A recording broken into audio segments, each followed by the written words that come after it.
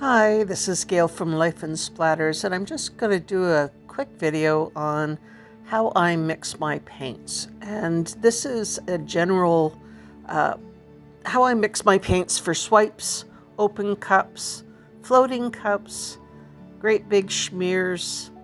Pretty much this is my go-to consistency for almost everything.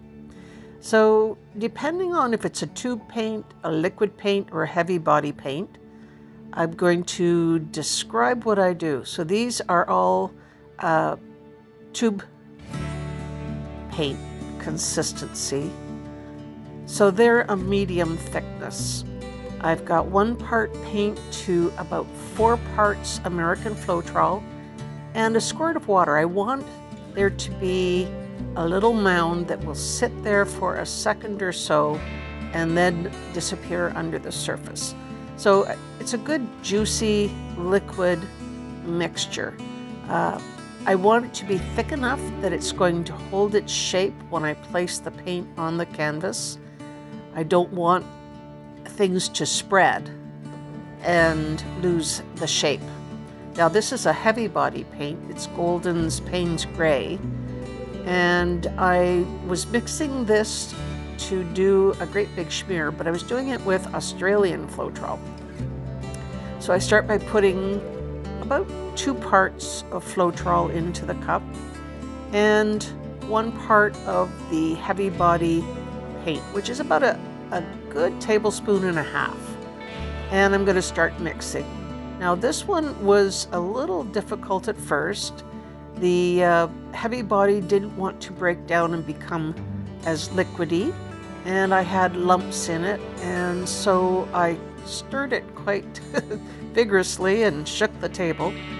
But I find if I have a paint that goes lumpy and doesn't come together within the first couple of minutes, set the paint aside, and you will find that in about 10 minutes the paint will be lovely, smooth, and lump-free, and that's what happened with this Payne's Gray. And it is a little thicker than the other paints. The other cell activator that I do use is the Amsterdam formula, which is Amsterdam black oxide or titanium white, and to that I add 4 parts of American floetrol and no water. You want your cell activator, I believe, to be just a little bit thicker. And what I added there was a little bit of Golden's Payne's Gray fluid, just to add a punch of the Payne's Gray color to that mix. So these paints are all very similar consistency. There's no silicone in them, and they create beautiful cells. You don't need to use silicone. It's an interesting tool and can be used, you know, at times, but you really don't need to use silicone to get cells. Now I'm going to mix the black Amsterdam formula. So I have Amsterdam's Oxide Black. I put 1 part, now this is a tube paint, so it's the consistency of a toothpaste, and 4 parts of American floetrol. And I stir it very, very well. Occasionally I'll add a tiny squirt of water, but generally I don't.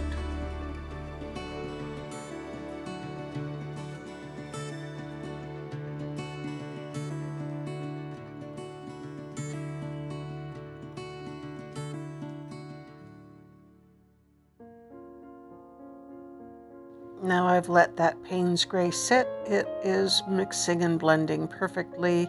The lumps have dissolved and it is usable. So don't panic if your paint doesn't seem to want to mix or it's a tad lumpy.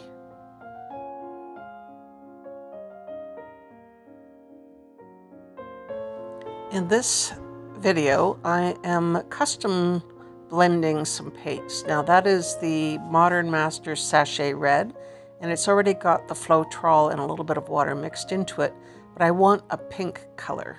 So I start adding some of my Artist Loft Flow acrylics in white, and until I get it to the color that I'd like it to be. I wanted quite a pale pink this time. And so this paint is going to end up being thicker because I've added the white. So I'm going to add some more floetrol to it, and I will add a little bit of water. Now this is for a swipe and smear technique, and you want that to be a little thinner than what I've got. And you add water a little bit at a time, stir, stir, stir, stir. It is good if you can to leave your paints to sit overnight after you've mixed them, because there's bubbles, but you can torch the bubbles out. I find I make my paint up as I go, and if you have leftover paint, you can add to it. You can alter the color, you can add more floetrol, you can add another color to it. If you say you've mixed a turquoise and you want to work with something that's more teal, you can add black to that turquoise, add a little bit more floetrol, a little bit of water till you get it to the consistency of the paint you want for that day, and continue on. You should cover your paint at night. I find that the press and seal is a wonderful plastic wrap that will stick to the rim of the cups, and it will keep it sealed, and the paint will be just as good. And I've used paints that I've kept up to a week or so. And as long as the air doesn't get to them, they don't form that film across the surface. Now, these are colors that I'm playing with, and I'm trying to adjust the tone or the hue for this particular painting. So that was Nickel Azo Gold on the right, and I wanted to lighten it up. So I put in some Artist Loft Flow White and some more floetrol, and probably going to need a little titch of water to get it to the right consistency. Yep, there we go. And again, if you add it slowly, you will get it to the right consistency. If you add too much, it's a little harder to thicken paint up, but you can do it by adding more paint from the tube. The other product that is really wonderful is Sargent's Pearlescent Mixing Medium. And if you don't mind making your color a pearl color, it will thicken the paint. Now I'm mixing a white base color, and actually that is the Meaden acrylic, and it's a fairly heavy body. So it's 1 part paint to 3 or 4 parts floetrol. And I think it's going to probably need just a little bit of water. I find that I like my base coat to be just a bit thinner, but you can see that little mound. It just hesitates and then it goes away. In this segment, I'm mixing mostly 2 paints. The first is an Amsterdam paint. It's interference, but they call it pearls. And I think this was the interference red. Now it's a fairly thick paint again. So it's going to be 1 part paint. I start by adding approximately 3 parts floetrol. I'm eyeballing it. If I have a 1/2 inch in the bottom of the cup, another 3 parts to that would be another 1.5 inches. So I'm eyeballing that approximately, 3 times the amount of paint that was in the bottom of that cup. Check for consistency, add a little bit of water, and let it sit a bit. And I check my paints 2 and 3 times to make sure the consistency has not changed. Now Arteza's tube paints are also really lovely and creamy, and they're a delight to mix. Again, I use 3 parts floetrol to 1 part paint, and I think I do end up just a little bit of water. That little bit can make the difference. If your paint is too thick, it isn't going to move. Now, some people test their consistency by putting a drop of paint on a piece of cardboard and holding it up and seeing how well the paint will move down the paper. And that is a good indication. I've done enough paintings that I now know the feeling when I'm mixing, that it's just right. This is a beautiful color by Arteza. It's Pearl Golden Hour. Again, 1 part of the tube paint, 3 parts of floetrol. You can stretch it to 4. Again, just a little bit of water, and most of the time the water has a little bit of floetrol in it.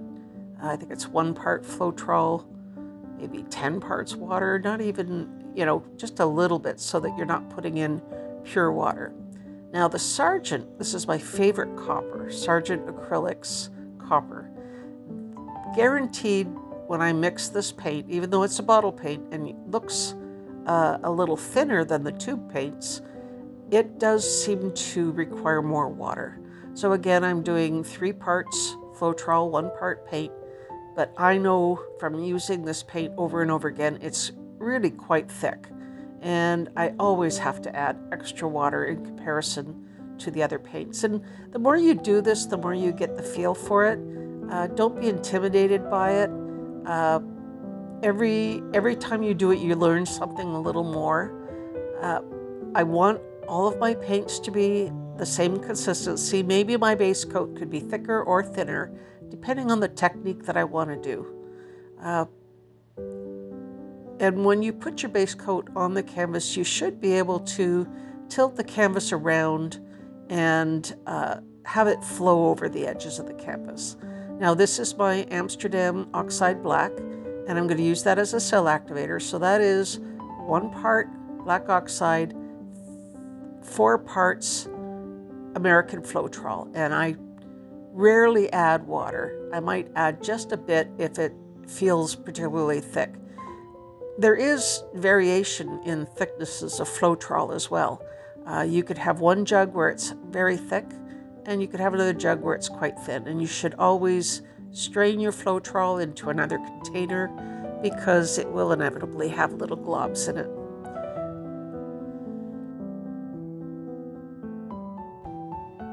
Now this is Arteza's little bottle of iridescent paint. And it's a little bit more fluid than their tube paints. And again, I'll go 3 parts of floetrol to 1 part paint. And it still did need a little bit of water just to bring it to the same consistency.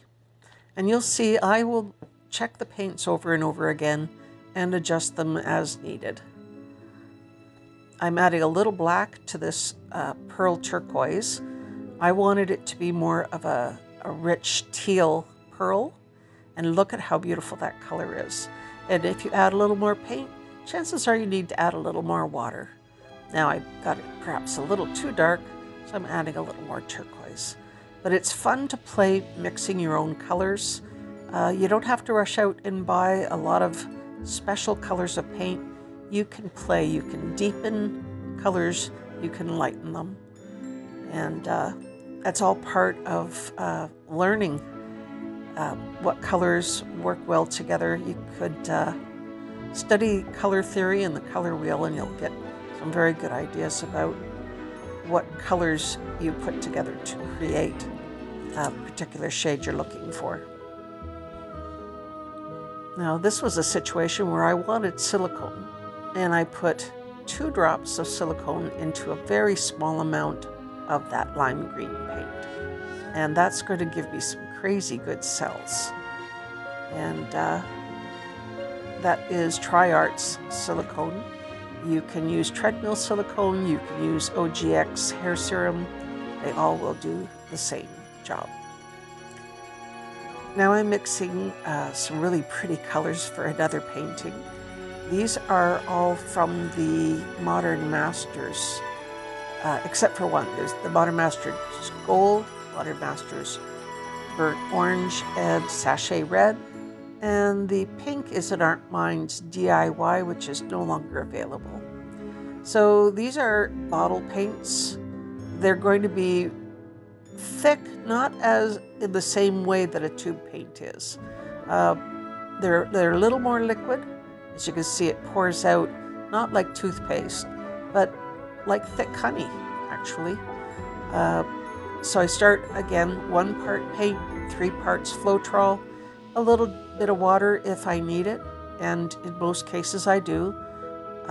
This was for a swipe technique with some Great Big Shmears in it, so it needed to be quite fluidy.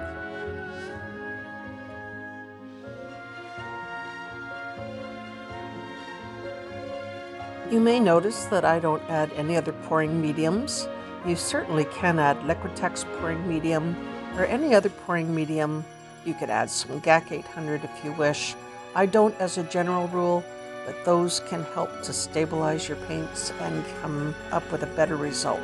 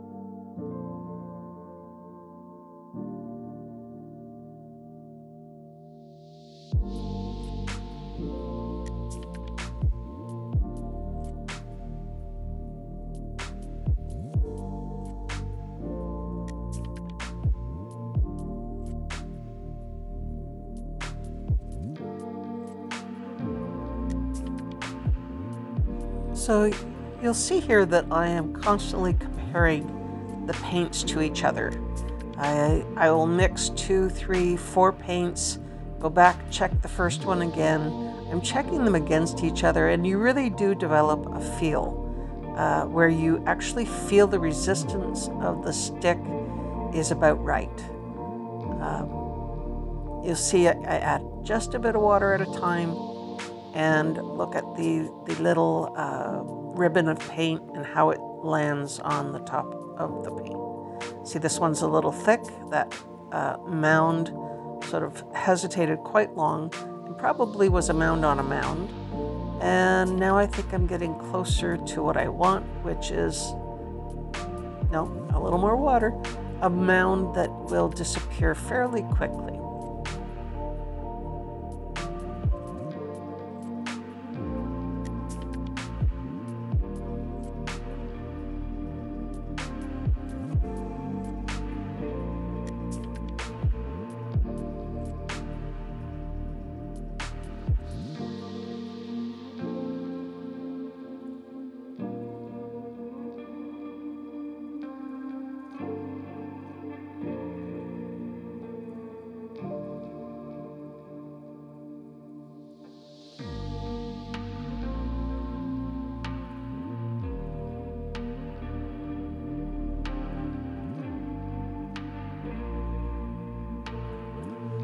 This is one of the techniques that I do using the paints at the consistency that I've mixed them. This is going to be a Great Big Shmear. I've already flooded the canvas with white house paint mixed with floetrol and water. And for the white house paint, I use an acrylic latex indoor white paint in a semi-gloss finish. And I will mix it nearly equal parts floetrol to paint, and then maybe another 25% of that in water. I want it to move smoothly on the canvas when I set it on and rotate and tilt. And the paint should sort of level itself out and make a nice smooth surface to work on. I'm adding the ribbons of color. And as you can see, because they're of that thickness, they're staying where I put them. Now I'm putting a bit of the white Amsterdam formula, which is their titanium white, mixed 1 part paint to 4 parts American floetrol. And this is just a dollar store spatula. And I smear it over the colors, and there's very delicate and soft lacing and cells that are being created. I like to then do a tilt and stretch the paint out, and that helps with the formation of the cells and the pretty patterns. And I really love how this soft pink and gold are working together. So now I get out the palette knife and I start to play and just draw some lines down and sort of smears out and adding a few details to this. Now this painting will take a couple of other turns before I'm done. It is really very pretty and soft, but I've decided that I think I need a little more drama.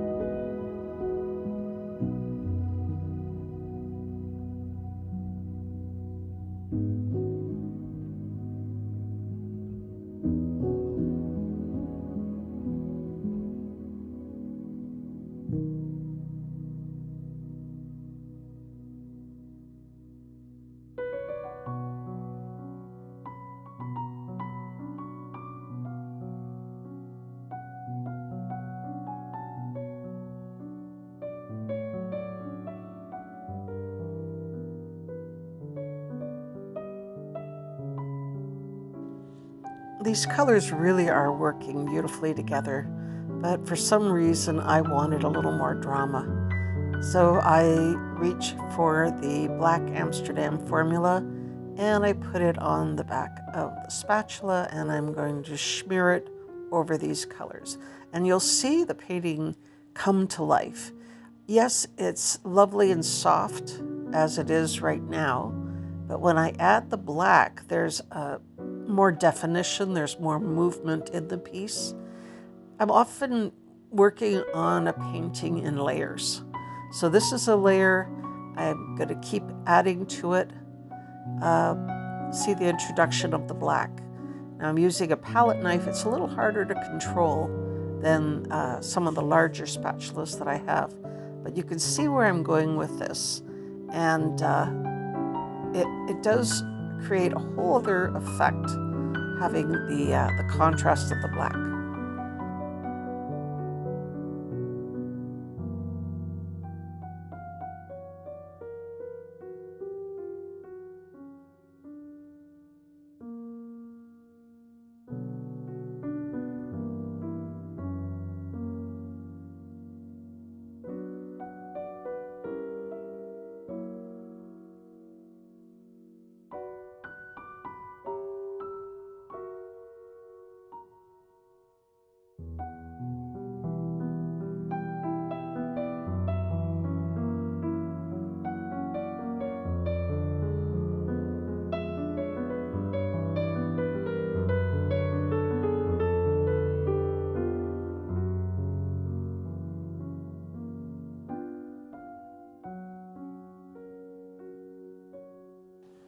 So I'm pleased with how this painting looks. I'll do just a few more smears and create a bit of interest.